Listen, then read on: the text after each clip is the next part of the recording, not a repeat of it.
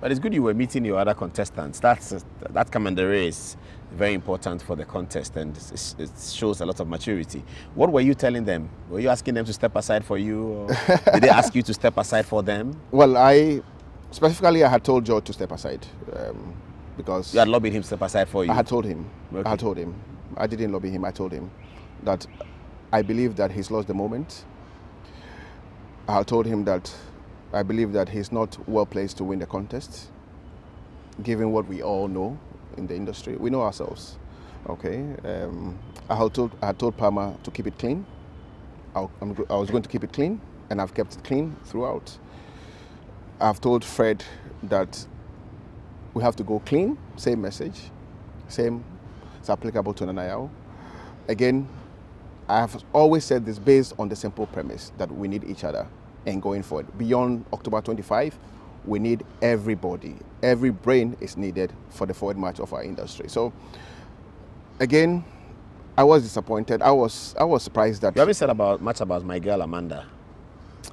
Well, she comes across as a bit of a surprise, to be honest, because prior to her announcement, I had not met her before.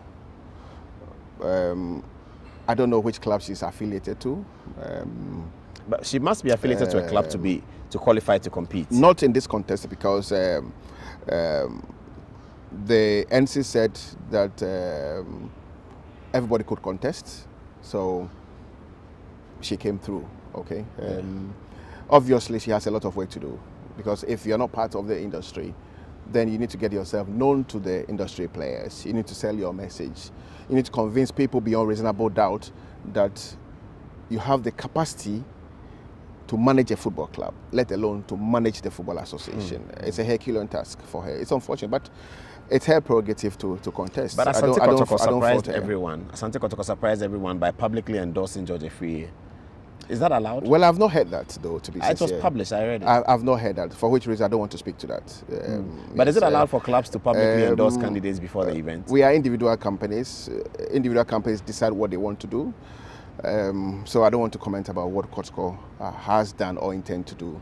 Having said that, we must all not forget, Paul, that getting endorsements by way of signing of forms can never be equated to you getting the votes from the same person. So yes, you may have gotten one endorsement, 2 or 3 or 40 or 50, but 25th October will tell you that there's a clear distinction between endorsing you on a form, just signing a signature and going to the ballot box, believing that you have the capacity and quality to lead Ghana to the promised land where we all look at our industry and say, this is the industry. This is a booming industry. This is an industry that is employing our youth. This is an industry that is keeping the entire nation together. 25th of October, we'll decide this.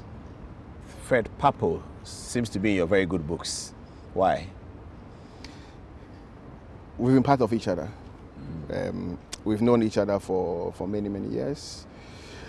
In fact, when we speak about Abdul Babaraman, it's because of the relationship we had or we have with Fred Papo. He was the one who said to us that there's a young boy somewhere, go for him. Okay. Fred introduced Babaraman to your setup at Dreams FC. Yeah. And we've had an amazing relationship with him. But you're competing with him now. Why didn't you ask him to step aside for you? Like I said to you earlier, it's a contest of ideas. I feel that I have some amazing ideas. I've always played outside the box. I've introduced some amazing things into the football industry. My Dreams FC has become a model club where everybody look up to. The youth of this country look up to Dreams FC. In fact, a lot of clubs look at what we're doing at Dreams FC, okay? I did this MTN FA Cup and it's become something very special. So I have always believed that I have quality. I have what it takes to turn the industry around for us.